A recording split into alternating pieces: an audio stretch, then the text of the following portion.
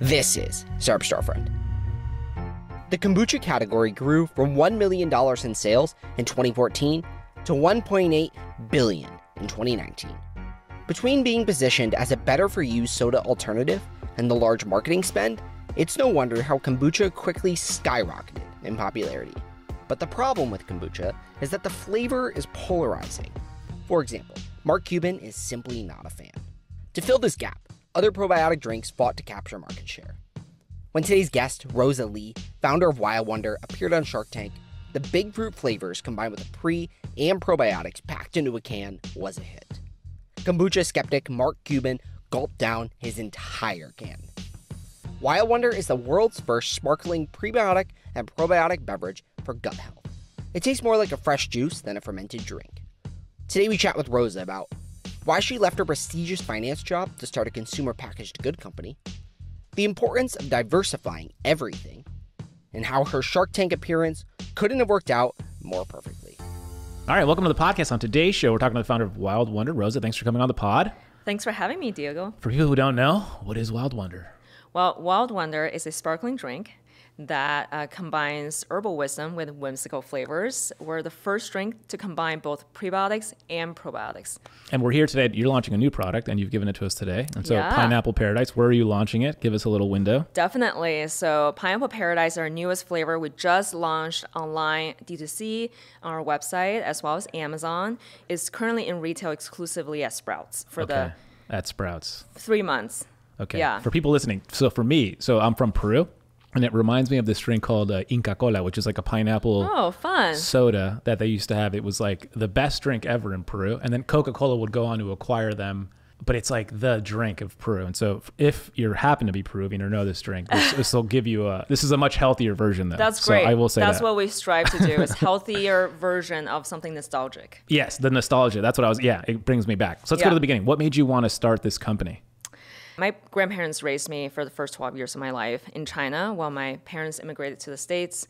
Grandma brewed these healing tonics with a symphony of wild herbs and botanicals that were really good for my health. So she really taught me the philosophy of food as medicine from an early age. And I started my career in finance, so investment banking, and then went on to private equity and venture investing. What did you learn? Let's go back. Everybody that I know that seems to be successful at some point, investment banking breaks them or something. Like something happens. What things did you learn during your investment banking private equity days that really sort of resonate today? Yeah. I mean, I would stay in the office till like 2 or 3 a.m. Yeah, you're working constantly. Yeah. And, both days on the weekends, evenings and just nonstop. And I would travel a lot. So at one point, I actually went to my doctor during my annual checkup, and he said to me, "Wow, you're the first girl who overreported her weight by 15 pounds. And that really shocked me. And I was like, wow, I didn't realize I was losing weight and I wasn't sleeping well.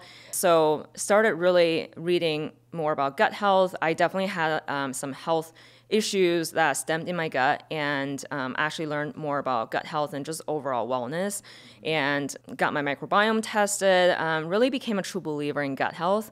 And I also went back to grandma's herbal tonics and this whole Eastern herbal philosophy. And after business school, I decided to just do something I'm personally passionate about, and that's really turning herbal wisdom and heritage-inspired and gut-healthy ingredients to something that's very delicious and accessible. Was there something during the business school days, like for me, when I went to business school, every class at some point, you have to do some presentation, something, right? So I was like, analyze this company or do this thing. And so what I would do is when I was in business school, I was like, I'm done with the days of let's take a hypothetical company or a company, let's take Disney from the 90s and let's analyze them and then let's pretend to tell them what to do.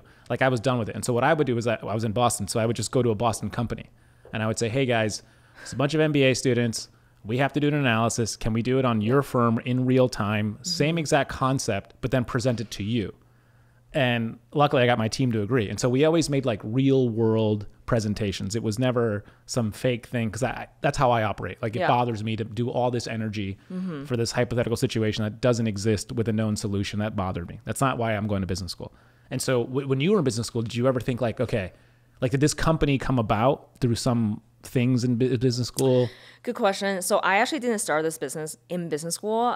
During business school, I was very focused on learning about startups because so when I was doing investing, I started in private equities as late stage, and then like BC stage.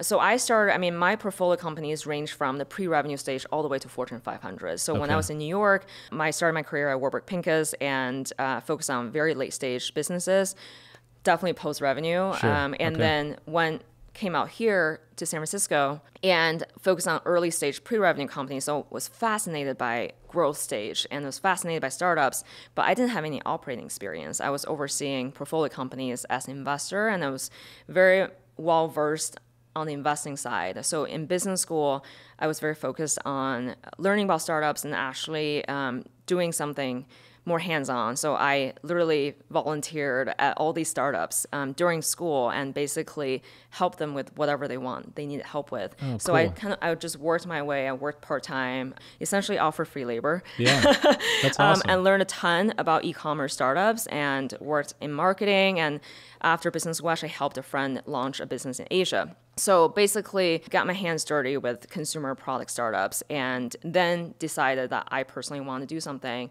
I'm passionate about. What were you seeing with these companies? Like, what was the thing that most of these companies kept messing up? Well, I'm very data driven and, especially coming from finance, what I realize is a lot of startups, because everything's so busy, is running at such fast pace, most people aren't looking at the data. So what my value add was really analyzing everything at a higher level and turning data into strategy. People simply just didn't have the time to look at data. And now I'm running my own startup and I can see how important data is. And a lot of people still aren't looking at data because, we can get weekly, monthly retail data and figure out, okay, are we doing the right thing in retail? Do we have the right promo strategy, pricing strategy, executions? Yeah. I think the thing I see a lot is I think talent blinds you. And so you can meet a really talented founder who has found market product fit and is seemingly doing some things right, but they don't know why. And they don't care to know why. And no one on their team is like digging into the data. Yeah. And it's the one thing that it's great for a little while, but you have to get really sophisticated at some point in order to get to that, to ascend. Otherwise that talent will run out. Yeah. And then especially if you're doing well, you actually don't see a lot of problems because you're doing well. Exactly. And you're not really analyzing every aspect of your business. That's why I love these downturns in the economy. That's right. COVID, it makes things simple. All right, so you launched this company what year? We actually launched Wildwonder literally the first year of COVID. So Perfect 2020, timing. So great good. timing on my part. Well, in some ways it was. Like everyone's worried about their health and everyone's in the grocery store. Well, maybe. At the beginning, they weren't. So, Okay. If you think about a beverage, it's grab and go. So this moves the fastest when you're out and about. And so when people are at a cafe, when people are at a restaurant, when they're in a park and they grab a can, 2020, the entire world shut down. So no one was going out. So the beverage category actually dropped significantly because people weren't shopping.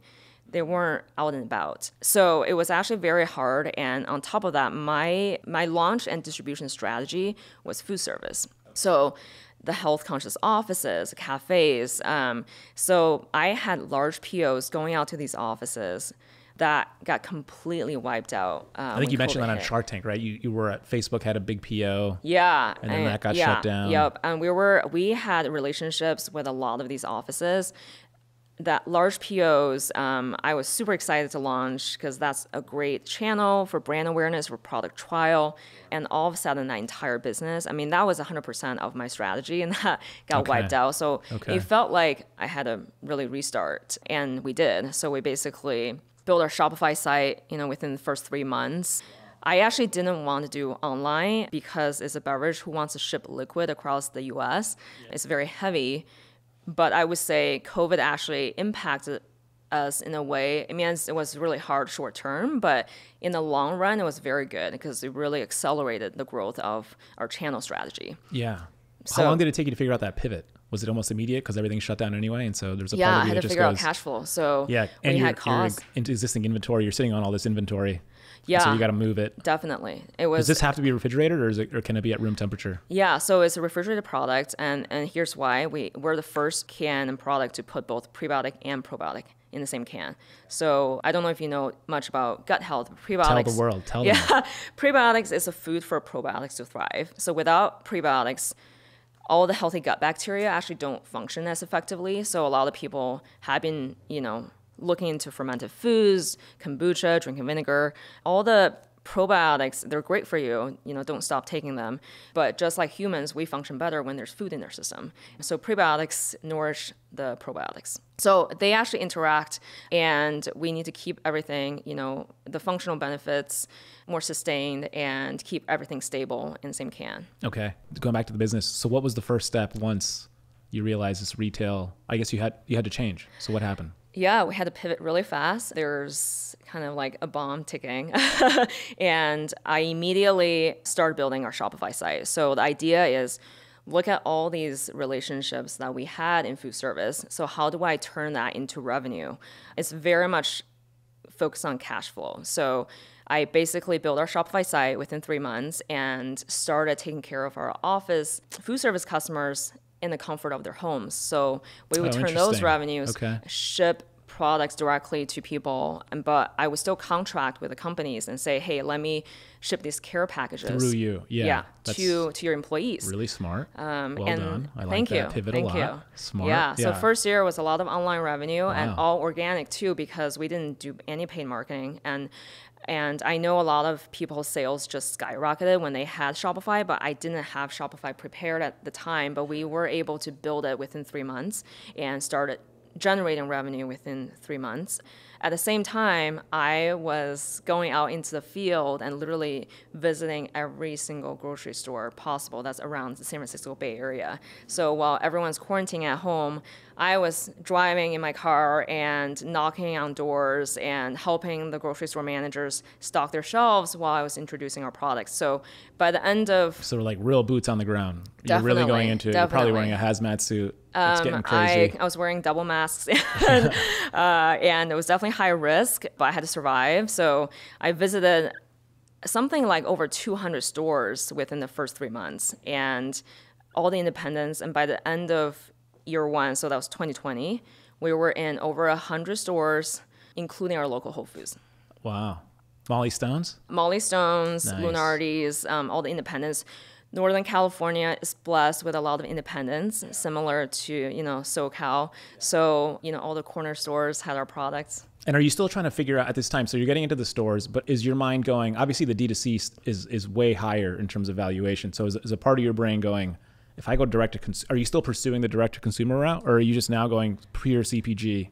So yeah, good question. So if I learned anything about from COVID, it's diversify. So diversify everything from our suppliers to our co-packers to our distribution channel. So we actually have a very diversified channel strategy since the beginning, since COVID. So, a part of our business is in food service, and that continues to be a big part. And a part of our business is in retail, and a part of it is online. Online is divided between Amazon and D2C. So everything is intentional. It didn't just happen this way. We're very intentional about investing in these multiple channels and have that omni-channel strategy. And the idea is really to touch the same customer throughout their day, from when you're shopping online, you're browsing on Facebook, Instagram, to when you're shopping in the grocery store, to when you're working in the office, having lunch at the cafe. So more impressions, more brand awareness, more product trial. Hard to do, but really smart. And I see how COVID did that. It's intelligent. At what point do you start thinking, maybe I go on Shark Tank? Did they approach you?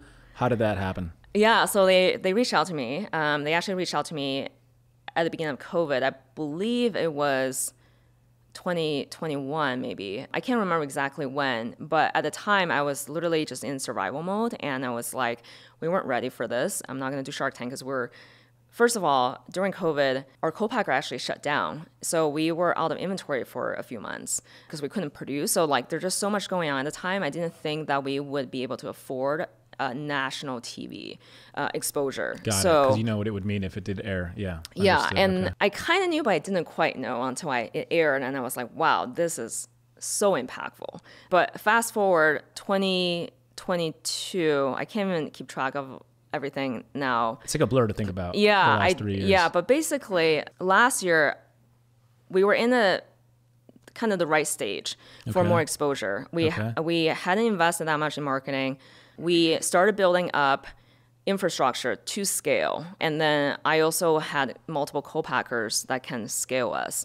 And then we've iterated the product so much that the velocity started to prove itself in retail. So I said, okay, great repeat purchase, great product, great shelf presence from the packaging, and really good velocity. So you felt ready, mentally ready. You had a good felt product, ready. I felt investable. like this is the right time to step on the gas pedal and put some marketing behind it. So then I responded back to the very initial email that they sent me, and I said, I know this is like a whole year late, but we're interested. Let me know what to do. And then we started to go through the entire application process, which I'm sure you've heard multiple times from the brands that you talk to. And we had Mindy on, who I'm sure you've met from casting, and she told us the whole process. But okay, so then. So we taped last September, and we aired initially in January, and we had a recent re-air as well. So that was massive impact. Before you get on the show, you personally, are you doing your due diligence on like which one of them has invested in CPG? Are you targeting a certain shark? Who did you ultimately want to get a deal with? Obviously, we'll talk about the rest of it, but before the show, like who were you really trying to get? Yeah, so I didn't find out about my shark panel until I want to say it's 1 or 2 weeks before taping. Okay. So they wouldn't tell you anything. So you knew Tony was going to be on it? I did not know until like a week before. Okay. So obviously, like Shark Tank, they try to match you with the best fit. And they said, okay, there's going to be a judge I think would be perfect for you. He's in food tech, not food. And actually, when they said this, I was like, oh, wouldn't it be wonderful if it's something like DoorDash? Because then I could be on DoorDash. Yeah. But that was such a random thought. That's I just crazy kind of thought to that. myself, that would be so funny. And then they told me Tony Xu, DoorDash. I was like, oh my gosh, like that would be a dream. So as you're going into the show though, are you thinking, all right, Tony's obvious that it's probably on your kill list. Who else? Who else is on that list? Tony's the only one on the list. Tony's the only one. I definitely went after him. I actually didn't want anyone else. I mean, I fully respect all the sharks. I just thought Tony would actually bring in such good value for us from a distribution perspective. What I love about this conversation that we have on the podcast is the more companies that we talk to that have been on the show, the more I realize like it's actually kind of the entrepreneur that has the upper hand. And I don't think they know that. Like all the entrepreneurs I've spoken to that have sat in your chair, what's cool about it is they've all done the research and they all have a shark that they want, which means they have 5 or 4 sharks they don't want. And it's a really interesting thing to think about because I think most people from the outside, when you're watching the show as a viewer, you're thinking like, wow, this entrepreneur they just want to take any deal, But that's not true. Like you guys are sophisticated enough to know like the power dynamic, it's kind of the reverse of what most people think. And that's something that I love about these conversations, which is pretty cool. All right, so you get on, they try it. They immediately start bashing you because of CPG. They're all scarred from CPG. Sounds like you watched the episode. You got to watch it. For people who haven't, please go. You can YouTube it. It's on your website, I think, too. It's not on our website, but if you YouTube it, there's plenty of people who have shared it. Yeah. But like what I liked about it is I invest in CPG. So obviously there's a part of me that understands the tremendous Mount Everest that you guys are about to go through and the amount of capital required to make this successful for me as an investor and for you as a founder, and some luck along the way. And so they're all like sort of scarred from this, like Mr. Wonderful. Oh, I knew going in that they were not going to like beverage. There's a specific thing everyone talks about. The minute you bring a beverage on the show, everyone hates on beverage distribution. That was expected. I mean, I hate on beverage distribution, and it's not easy. So that's why I was really going for Tony, because he could actually bring additional distribution for us. My goal for the show was not to get a deal from everyone. My goal was to have everyone like the product. Okay. So that was really... Which seemed like that happened, by the way. It seemed like it did. And Mark Cuban chugged an entire can of strawberry, and he said, I just drank this whole thing. I really like it. I'm going to order it. I hate kombucha, and this tastes so much better. And everyone loved the drinks, loved the taste, that's my first priority. Yeah. My second priority was to, actually lock in a deal with Tony. Yeah. And so you go there, I think, what was the ask? You were trying to get $500,000 for 5%?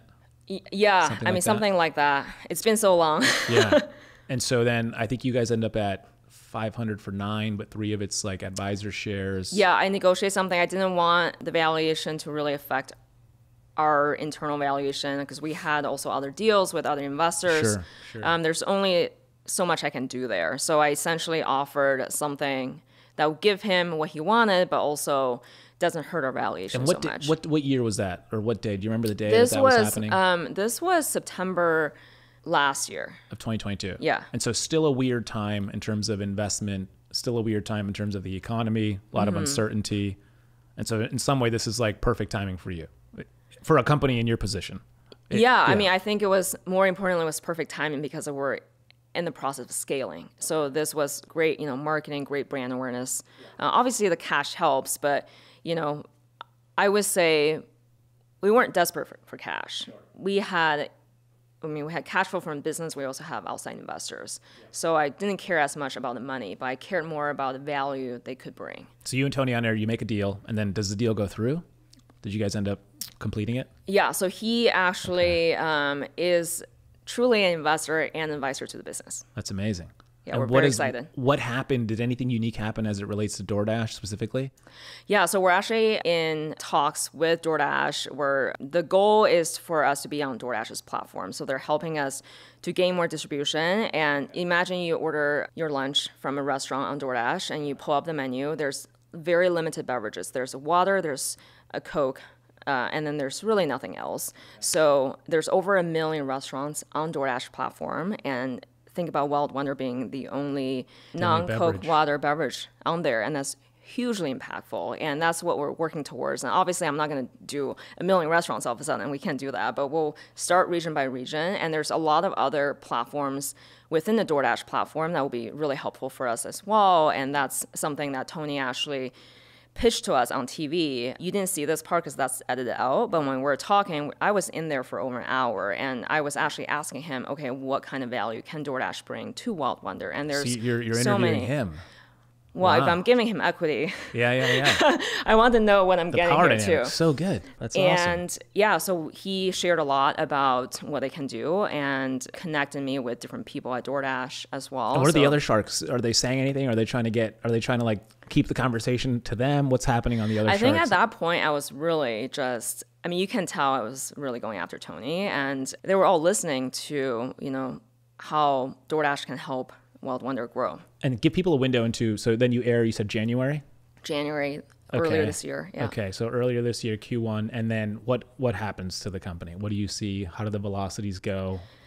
Yeah, I mean, obviously, there's kind of the immediate impact to sales, and then there's, more importantly, the long-term impact. So, I mean, we had such huge sales over the weekend. I can't remember the exact numbers, but we had 150,000 visits to our website all of a sudden. Wow. And I know that people were looking for the products. We have a store locator, so I know people were looking for products in stores near them. So they would like type in their zip code, address to see if it's there Sprouts, is there Whole Foods. There's 30 to 50,000 searches on our store locator. And I know that's a big range, but we had some like really large numbers. And I remember thinking at the time, this is so impactful. We were out of inventory on Amazon within a few hours. So when East Coast aired, that was, 5 p.m. Pacific time, we immediately went out of inventory. So then we had this huge influx of people coming to our website. And huge boost to our online sales. And I think we made a whole year's worth of online sales in 1 month. Yeah. It's very impactful. That's crazy. But what's really impactful is really the long-term growth. Okay. Right? So Shark Tank, the way I think about it is really catapulted us to a different level. We've iterated our product so much that now it's really ready to scale. And it didn't just, our sales didn't just peak and then come down. It really elevated our baseline. So we've like quadrupled our monthly sales at the beginning of the year, and every month it just continues to increase. Wow. So it didn't actually come down. That's amazing. That's pretty crazy.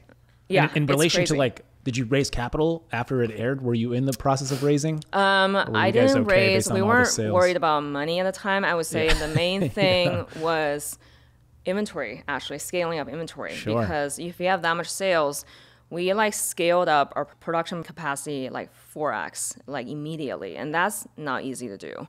So we were just very much focused on, let's make sure we have products, let's make sure we don't go out of stock, let's service every single customer and make sure everyone has product. So it's all about distribution at that time. Yeah. And how's that going? You figured it out? It's going well. Do you have a new area, a new like location where you're canning and doing all this? Well, we have a very good partner, Okay. our co-packer.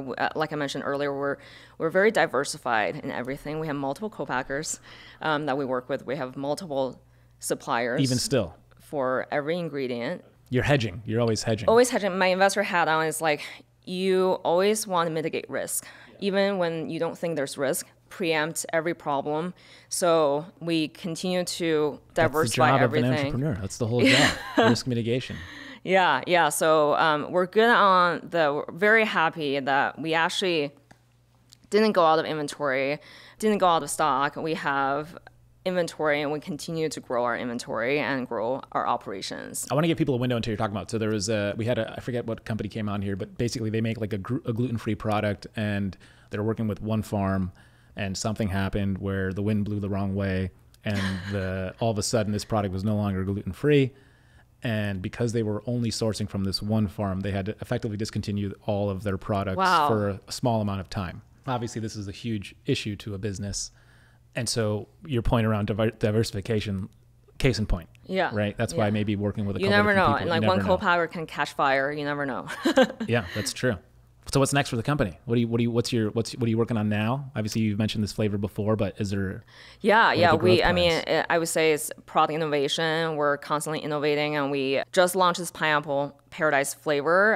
We're already working on a new flavor for next year, and most of the excitement comes from distribution expansion. So when I first started, we've always had a strategy to go deep, not wide, to really penetrate every region we're in. So when I first started back in 2020, I was only focused on NorCal. We launched Southern California at the beginning of 2022, and now it's our largest region. We're now stocked at Whole Foods, Sprouts here. We're Sprouts nationally, but also Target, a lot of these really awesome retailers like Erewhon, Bristol Farms, everything that you can probably think of around here. Now we are ready to scale more, I would say, to the East Coast, to the Midwest. So from a distribution perspective, we have some massive expansions coming up in the summertime that we're really excited about. We're also launching in different regions. So one of the things we learned from Shark Tank was the Midwest is actually a really great geography to expand to. My parents live in the Midwest. Where specifically? They live in Indiana. So, okay. How do you get to Indiana? That's the whole goal of the startup. I've been asked. How do you get to Indiana? If you get Indiana, you win.